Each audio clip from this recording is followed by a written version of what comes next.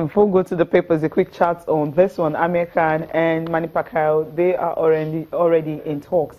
I remember some time ago, Manny Pacquiao actually posted on Twitter and says, look, he wants the fans to actually vote who is going to be his next opponent. Who do they actually want him to pick as his next opponent? And all of them actually voted Amir Khan. So we'll see how this one is going to pan out. So the negotiation has started. Amir Khan, he's 30, Manny Pacquiao, 38.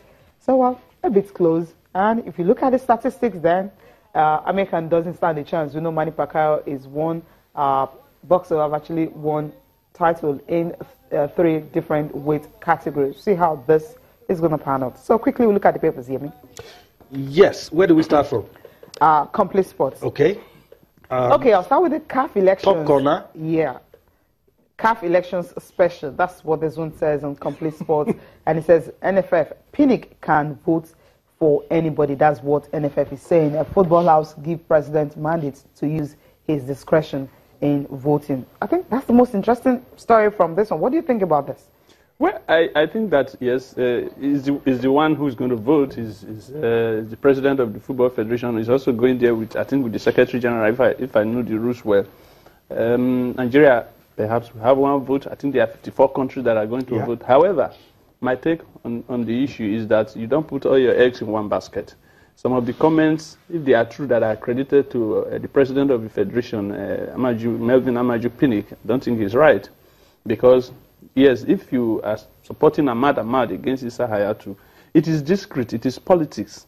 And because if anything happens and Hayatu returns, we'll be in trouble somehow. You think there might be a backlash? Yeah, there might be a backlash. Look, the Ghanaians are not talking. Well, are you sure Hayatu is going to win?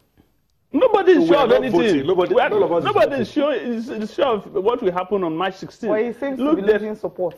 He can lose support because of his age, because he's wary. But my own take is that, Mr. President, if by chance you are watching us, please, I don't think you just keep quiet. Keep your this thing close to your chest. Then the questions will always come. The questions will always come. Whom are you supporting and all that? What do you give as answer?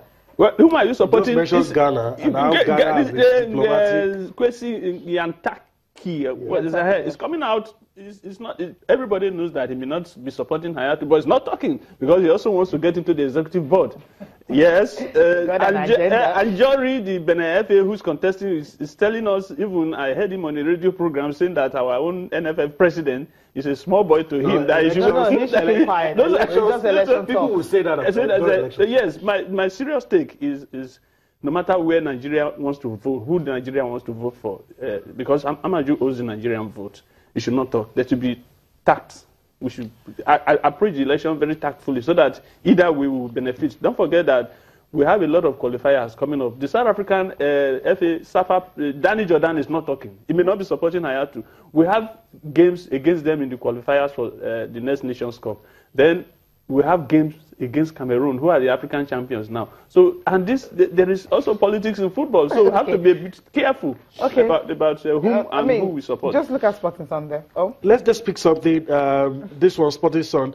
Quick response because we have to go. Iheanacho said to join Porto. How do you react to that? Although we'll have to read it before you know the details. Thank God he's not going to China. If he joins Porto, so that he can be playing first-class football. I mean, first-team football. Then, I mean, we still have some of our top, because a lot of our top players are off to China now, and it's not good for us. I don't know how strong the league will be, but if Iheanacho joins Porto, Porto is a fantastic club. I'd like to see them. They may not be top-notch in Europe, but, I mean, if he has first-team football, it will help the national team. League. Yeah, they're playing in the Champions League. They are in the knockout stages as we speak. But they soon get knocked out. Okay. You just said so. Sporting Live, the last paper this morning. Super Eagles coach Gernot Rohr denies limits for Mikel and Ide. So it's like those in China will have opportunity to play. Well, Ben Alaya, thank you so much for coming on the program. Yes, always a delight. And can I just say happy birthday to Larry Zamuje. Today is his 55th birthday. If he's watching, happy birthday to him. I know you worked with him once, but he's a great guy. All right, that's been the show today. Ben, I want to thank you for your time. Also want to thank you for watching. We'll do this again next week. I'm Yemi Adbaya. Thank you. I'm Cecilia Amogbe.